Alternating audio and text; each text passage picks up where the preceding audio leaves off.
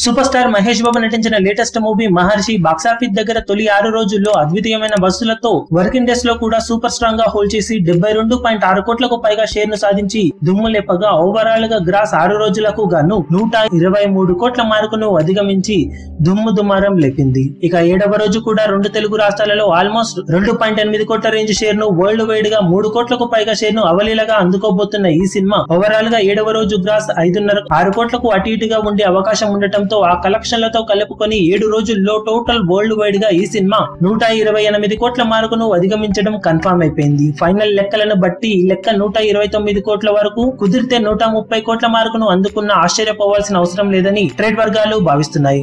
Mahesh Babu career లో one of the best openings ని సొంతం చేసుకున్న ఈ సినిమా టాలీవుడ్ హిస్టరీలో మొదటి వారం కలెక్షన్ల పరంగా one of the highest share వసూలు చేసిన సినిమాలలో ఒకటిగా నిలిచింది. 2 తెలుగు రాష్ట్రాల్లో మాత్రం సరికొత్త నాన్ బాహుబలి రికార్డు హోల్డర్ గా నిలిచిందని చెప్పవచ్చు.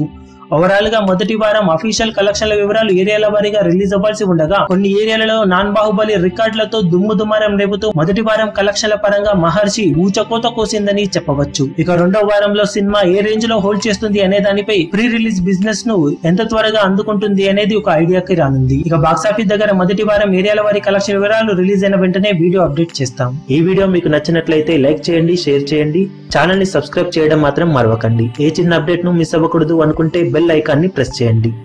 లేటెస్ట్ సినిమా అప్డేట్స్ కోసం, బాక్సాఫీస్ కలెక్షన్స్ రిపోర్ట్స్ కోసం మా అఫీషియల్ యూట్యూబ్ ఛానల్ ను సబ్స్క్రైబ్ చేసుకోండి. ఏ చిన్న అప్డేట్ ను మిస్ అవ్వకూడదు అనుకుంటే బెల్ ఐకాన్ ని ప్రెస్ చేయండి.